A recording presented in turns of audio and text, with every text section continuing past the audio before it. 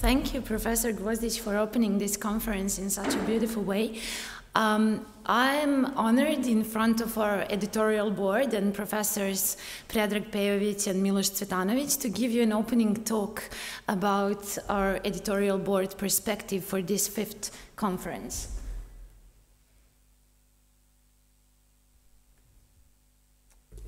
So, we started in 2018, and we aim to nurture national gatherings, of course with international participation, but we also wanted to promote free software, open hardware, women in engineering and computer science, and by doing that we also got into some other topics such as open science, open data, and many other of them. From the first day, we envisioned that the fee will be never paid, either by speakers nor by participants. So as long as our conference exists, it's going to be free of charge. For 2 years, unfortunately, we had hybrid events, and today we're again coming live. So if you're seeing the camera in front of myself, it's not about streaming, we are just recording, and probably we're going to open it publicly. And we are organized and generously supported by our School of Electrical Engineering, University of Belgrade, our Dean and Vice Deans.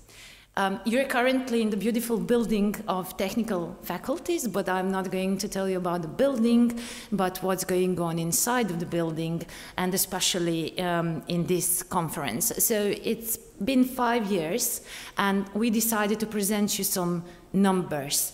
So, for example, we have a list of registered participants, and as you can see, which we did not expect by doing a hybrid and online event, because anyone could approach us and join the conference from any part of the world. Actually, people do like live events. So last time we had live event, we had the most participants.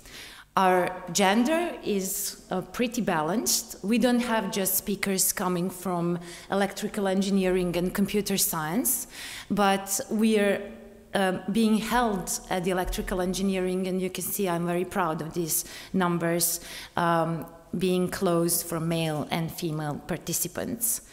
Our participants and the audience is relatively young, which is quite great, because we have a lot of students every year.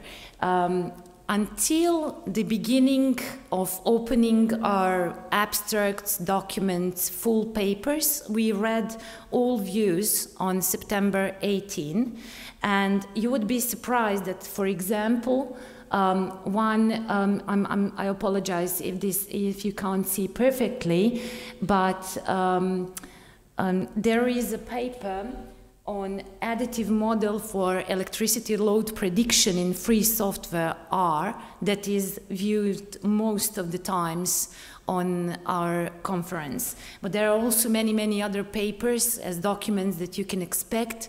For example, papers from authors coming from the Faculty of Philosophy were read a lot of times. And even one being last year presented. Also, gender gap analysis in electrical engineering is one of the most viewed papers during our conference. Downloads are similar, but not the same. And you can get to this presentation. I'm not going to go into details, but we have really a lot of views and downloads of all our documents, which are being very popular. Maybe a good intro to our speakers is if they share their full papers and presentations, they're going to be more read. So I encourage all our today's speakers to share their presentations online, and we will gladly help them by doing so. And also, which is maybe not as expected, but if you can see live event in 2018 was one of the most viewed year of publications. So actually online events didn't help us a lot in visibility and the presence on the internet, which is quite surprising. Also, it's a bit different from downloads, but you can, as I say, assess this data, and we are going to have a more detailed